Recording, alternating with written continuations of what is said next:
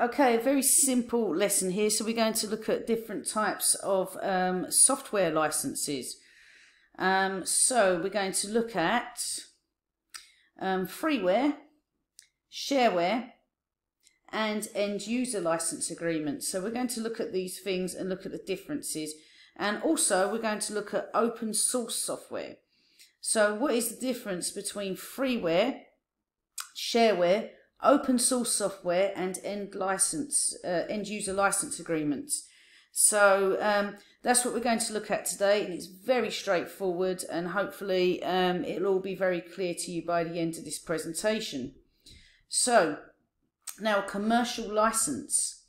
So a commercial license for a software package is, this software means that it must be paid for as a package every month or every year. So you would tend to have a subscription for this that you would pay for periodically. Now, when purchasing this license for this software, there's restrictions. Okay, so just because you've paid for it doesn't mean to say that it's yours, because when you subscribe to these packages, basically you are agreeing to the terms of a license.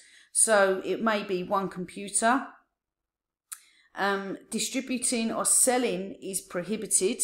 Okay, like I said, just because you've bought it doesn't mean to say that you can go and do what you want with it. Organisations must hold a license for that organisation, not the individual.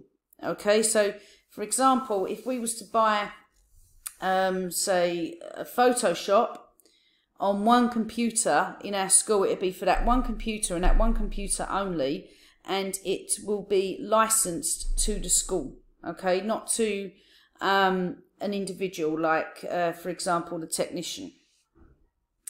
Now, freeware licenses, okay, so this is software that is free and it hasn't cost you anything. So looking at the images there, so for example this one here, you can see there's Twitter, there's Skype, there's Google Chrome.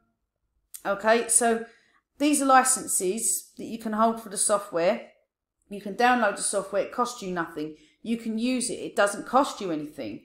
But there are restrictions in place, okay? So as I said, it's free of charge, but the software is copyrighted, and there's no charge for you to use it or download it, but it's not yours. It's copyrighted to the company that owns it. So for example, Google Chrome you can download and you can use, but it doesn't belong to you. It belongs to Google.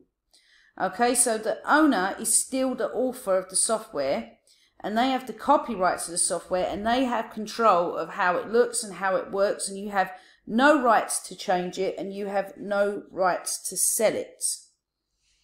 Okay, so the owner has the right to change it, and the owner has the right to change the conditions of the software. Such, if they decide one day they want to charge for it, well then they can charge for it. But obviously you don't have to pay for it, you don't have to be a customer, but obviously you no longer have the rights to use it. Okay, but you are not entitled to modify the software in any way whatsoever. Now, shareware. Okay, so now hopefully you're looking at the pictures here, so there's a difference between freeware and shareware. Okay, so now these sometimes tend to take place as trial versions. Okay, so you may get a demo of the product, you may be able to use it for 7 days. So for example, I downloaded to make my logo reveal, I downloaded Adobe After Effects for 7 days, and I made sure I made it within the 7 days, and but after the 7 days I had to pay for it. So to use it I had to give my credit card details, and I could use it for free for 7 days, but after that period they would charge you for it. So obviously then you have to have an agreement that no, I don't want to use it. So it's given away for free. It would be offered as a free trial for 7 days, and then payments may be deducted from your credit card. And then basically it goes from being a shareware license to a commercial license that is then obtained.